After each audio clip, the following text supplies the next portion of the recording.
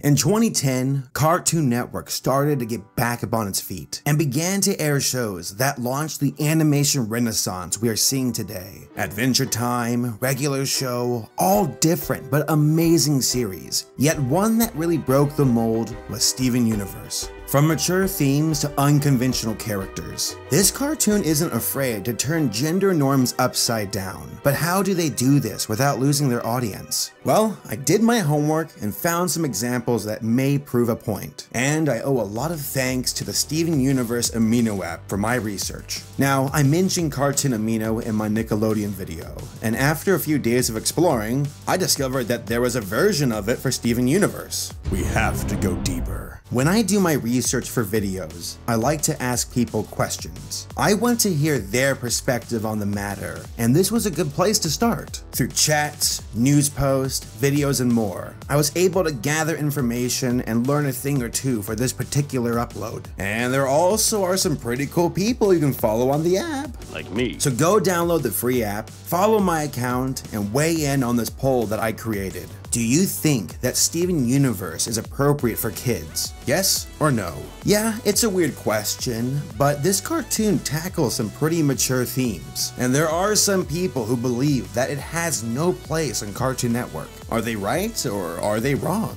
How do young audiences respond to non-traditional characters and topics in cartoons? How does Steven Universe present itself in a way that can convey a mature message but succeed as a television series? Is this cheeseburger backpack available as merchandise?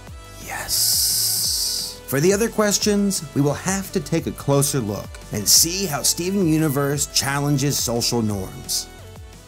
When it comes to a good book, movie, cartoon, or whatever, well, you gotta have good characters. They are the main course of the story, and are the ones who move the plot forward. Let's start with Steven, the central protagonist of the show. He is a happy-go-lucky kid with a heart of gold. He is kind, friendly, and tries to see the good in everyone, no matter who they might be. Infused with the powers of his mystical mother, he goes on adventures with the crystal gems, Garnet, Pearl, and Amethyst. Now, this is already out of the norm. When it comes to superhero shows, guys typically outnumber the girls, but not for this cartoon. Instead, females take the lead here, and it's Steven who must learn from them. First, we have Garnet. She is wise, calm, and very strong. In a way, she is the leader of the team, which, makes sense when that person has future vision. Will America survive the elections? No. Aww. Okay. Pearl is the busybody mother hen of the group. She is smart, precise, and a bit over the top when it comes to doing things right. And the last member of the squad is the wild, free, and fun-loving Amethyst. Three superpowered gals who, on the surface, come across as pretty basic. The serious one, the nerdy one, the crazy one, and their innocent son. There is also a lion. I have been watching this show since it first aired, and to be honest, I wasn't too impressed with it initially. I mean, it was pleasing to the eyes, but the story and characters were kind of boring. But I stuck with it, and I'm so glad that I did. The show truly developed, and they did it in very unconventional ways. By the way, spoilers! Let's talk about the crystal gems again, and what they are really about. Garnet, serious, stalwart, a pillar of strength, until she falls apart. Literally. At the end of season 1, we find out that Garnet is actually a fusion of two other gems, Ruby and Sapphire. Now, fusion itself is a very important element of the show, and it takes many forms. But for these two, it is a relationship. It is trust. It is love. And that makes them very strong. Kind of rare to see two female characters share this type of relationship, and I'm quite certain it is what we think it is. Like, look at the thirst! Not only do we see two female characters share romantic feelings, but we also see them go through hardships. When it comes to classical entertainment and romance, we see the brave, strong man fight for the hand of his lady love, and they live happily ever after. Now, this isn't always always the case, but it's definitely the norm. But here we learn about the ups and downs between these two, how they are different but still fight to stay together, how they communicate and work things out. This is important for people, especially young viewers, to see. Relationships are not always two-dimensional. It's funny because it's a cartoon show, so it's refreshing to see something that's realistic.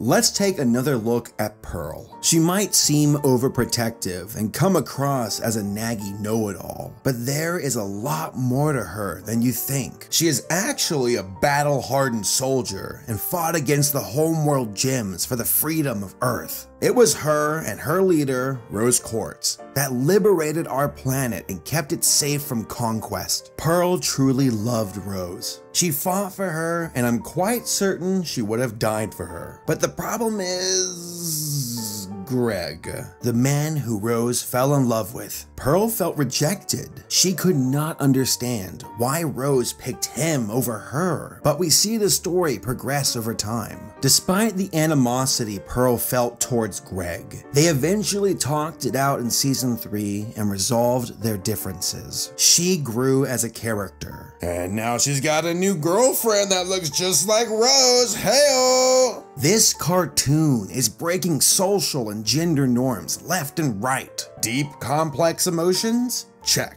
Characters sharing a romance that isn't strictly male and female? Check. Motherfucking GameCube! At this point, you might be thinking that this show is only focused on gay relationships, but that isn't true. As I mentioned before, Greg and Rose are a heterosexual couple, and their story is beautiful. And complicated. Like, I could make separate videos on all of my individual points, but I'm trying to keep this short and sweet. All you need to know is that these two deeply cared for each other, and that one of them is a rock. But it's a rock. I know it's a rock! Don't you think I know a rock when I see a rock? I've spent a lot of time around rocks! Kid entertainment has changed. It also provides some variety and representation for people in the audience. Children are not as dumb as we think they are, and they are completely capable of understanding mature themes. Case in point?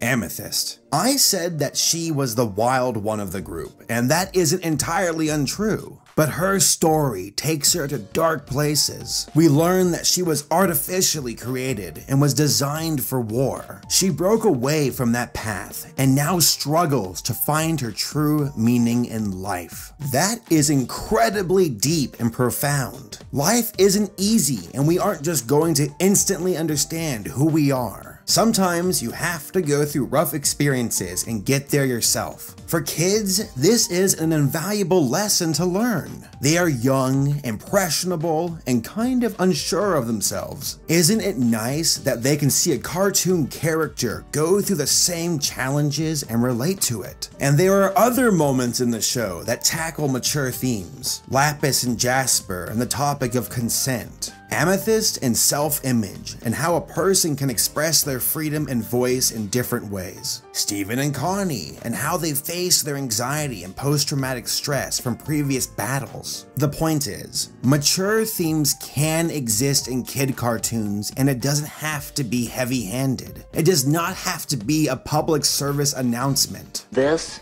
is crack. It can be utilized as part of the story and enhance the viewing experience. When I see the show explore the relationship between Ruby and Sapphire, I see a well thought out story. I see how the two interact with one another and grow from it. It just so happens that they are female in appearance. It doesn't mean that it defines who they are though, and the show does an excellent job of representing that. In most shows, when there is a gay couple, it's so in your face about it. It's usually for comedic relief, and it gives off the impression that gay characters are all about sex. So, do you like Sex in the City? Yeah, it's an alright show. I wasn't talking about the show. Ooh, I'm nasty! But I don't see that with Steven Universe. I see legit relationships, and that is a nice change of pace, especially for a show that is primarily intended for kids. It proves that non-traditional characters can have an impact on the story in a profound way, and offer a different perspective for the audience.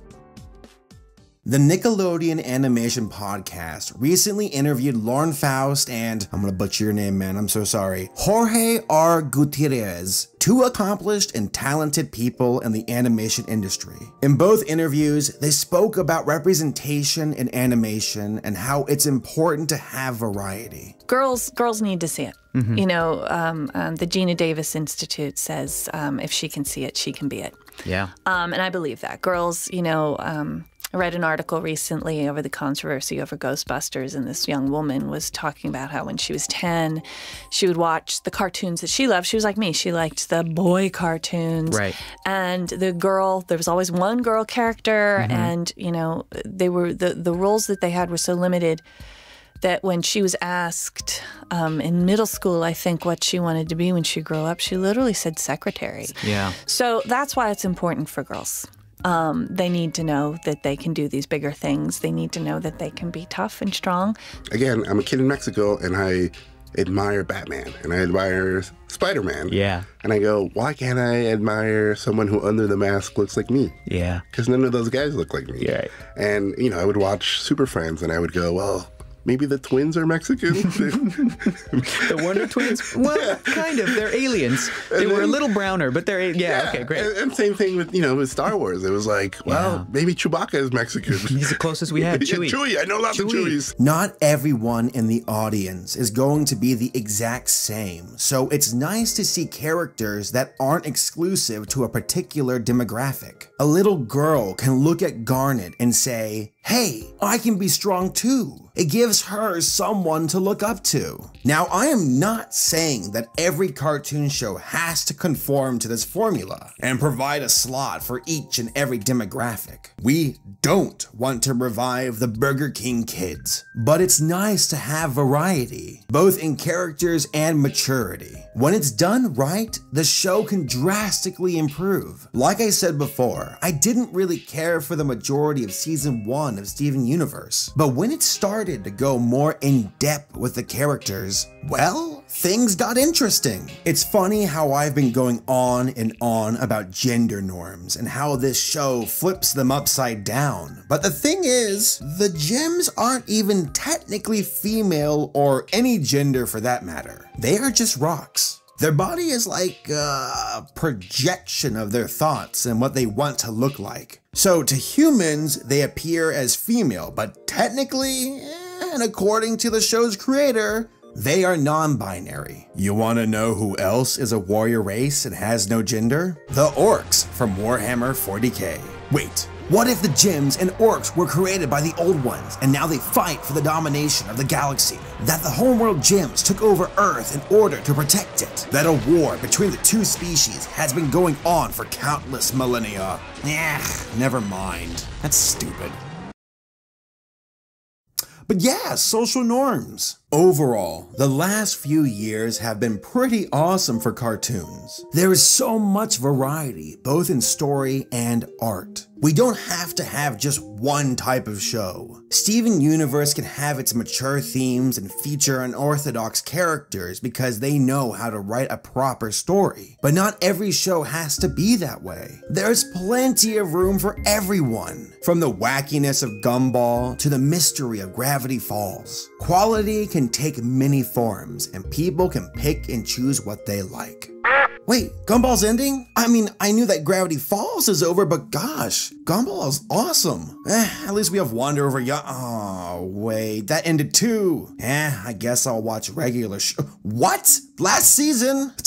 What's going on here? Cartoon Network, you're especially scaring me. You are the ones who kicked off this cartoon revival, and now your shows are coming to an end. Well, I mean, I guess it isn't all bad, right? It makes room for new things. Yuck. I'm sure they have some awesome stuff on the oh my god. No. I'll see you guys in a month.